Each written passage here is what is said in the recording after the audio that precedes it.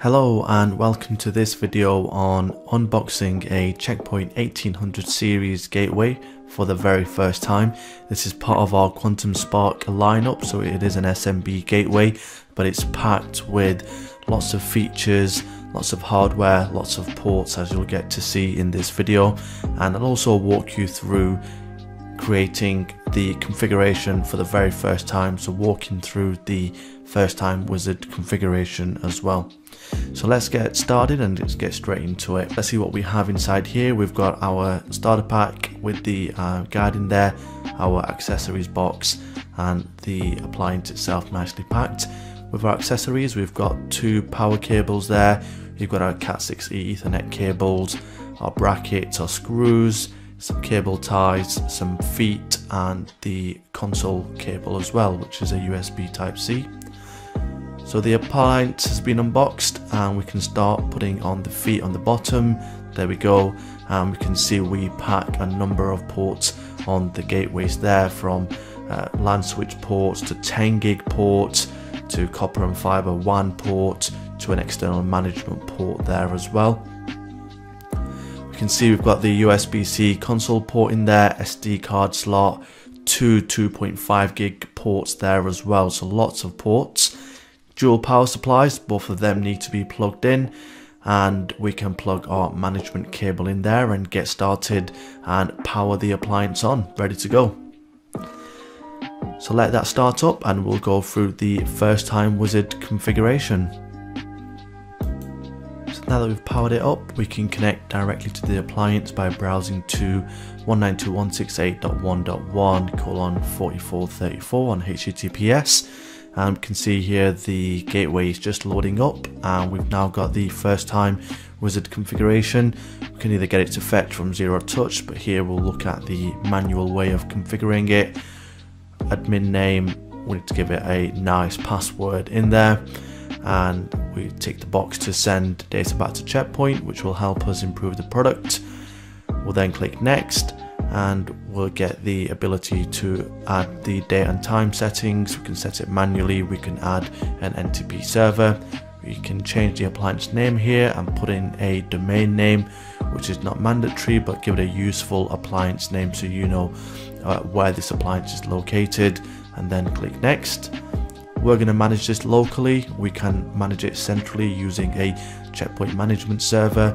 We'll click local management and click next. Now we need to configure the internet connection, so I'm going to use a DHCP connection back into my network. Select DHCP and click connect so we can start pulling down the IP settings from whatever it's connected into. We've got an IP address, we can see there, and we can click next to go on to the next page. We can see our IP address there, 192.168.255.82. We can now configure our LAN settings. So yes, we've enabled the switch on the LAN ports. We can change that IP addressing to match our network corporate IP addressing, and also allocate the range and the exclusion in there as well. We can absolutely select where we want to allow admin access, LAN, VPN, internet, specify the IP addresses that we want to be able to actually connect to this gateway in order to actually manage it. Depending on your corporate policy, you can tailor that to your needs. We then allow it to connect to the internet. It's going to look for its user center and pull down the license from the user center account. We've now got the ability to activate the blades. We're going to enable everything here. We can tick everything that will enable the blades in a recommended mode, so you can then go in and configure it as per your needs. The appliance first time wizard has completed. There's a summary of what we've done on the appliance, and now we'll go away and start applying and enabling those blades to get it up and running. Straight away we get into the home page. If you look on the left hand side, we've got various navigation menus, and we've got the overview page here currently right now, so we can see some key information while the data is still being loaded. If we jump to device on the left hand side and go on the internet, we can see our WAN configuration. We can then jump into local network to look at our switching configuration. You know, currently we only have one connection into our appliance, so everything is disconnected, but here you can see what you have on the LAN side. From a routing perspective, it's inherited the default routes and whatever is directly connected, as you'd expect.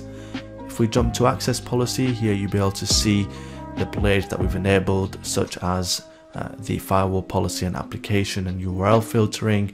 If we just jump into the policy and just quickly look at some of the auto generated rules based on the recommended policy.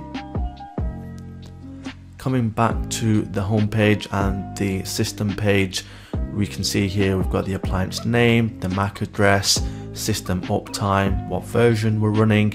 We can see our internet connection is connected, the IP address, and we can see some network activity right at the bottom there as the data starts flowing through our security gateway.